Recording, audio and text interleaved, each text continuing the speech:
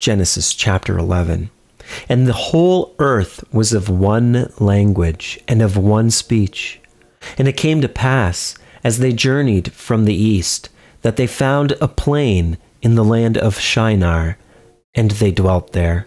And they said one to another, Go to, let us make brick, and burn them thoroughly. And they had brick for stone, and slime had they for mortar. And they said, Go to, let us build us a city and a tower, whose top may reach unto heaven. And let us make us a name, lest we be scattered abroad upon the face of the whole earth. And the Lord came down to see the city, and the tower, which the children of men builded. And the Lord said, Behold, the people is one, and they have all one language, and this they begin to do. And now nothing will be restrained from them, which they have imagined to do.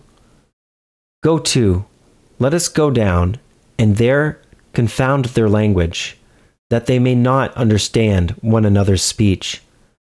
So the Lord scattered them abroad from thence upon the face of all the earth, and they left off to build the city.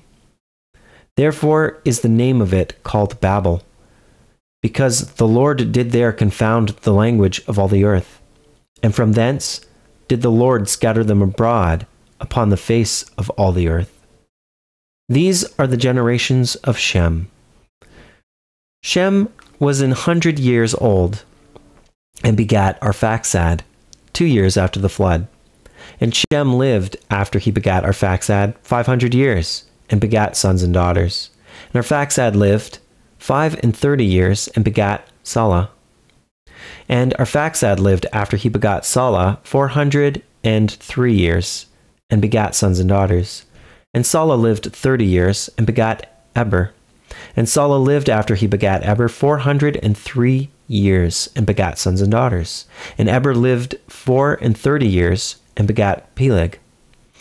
And Eber lived after he begat Peleg 430 years, and begat sons and daughters. And Peleg lived 30 years, and begat Reu. And Peleg lived after he begat Reu 209 years, and begat sons and daughters. And Reu lived 32 years, and begat Serug. And Reu lived after he begat Serug 207 years, and begat sons and daughters. And Serug lived 30 years, and begat Nahor.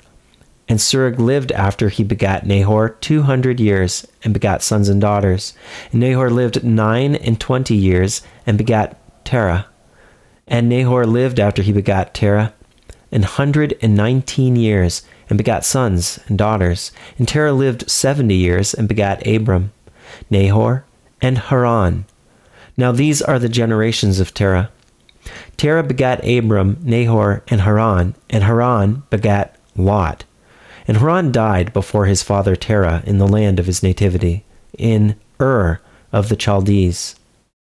And Abram and Nahor took them wives, and the name of Abram's wife was Sarai, and the name of Nahor's wife Milcah, the daughter of Haran, the father of Milcah, and the father of Iscah. But Sarai was barren, she had no child. And Terah took Abram his son, and Lot the son of Haran his son's son, and Sarai his daughter-in-law, his son Abram's wife, and they went forth with them from Ur of the Chaldees to go into the land of Canaan. And they came unto Haran and dwelt there. And the days of Terah were 205 years, and Terah died in Haran.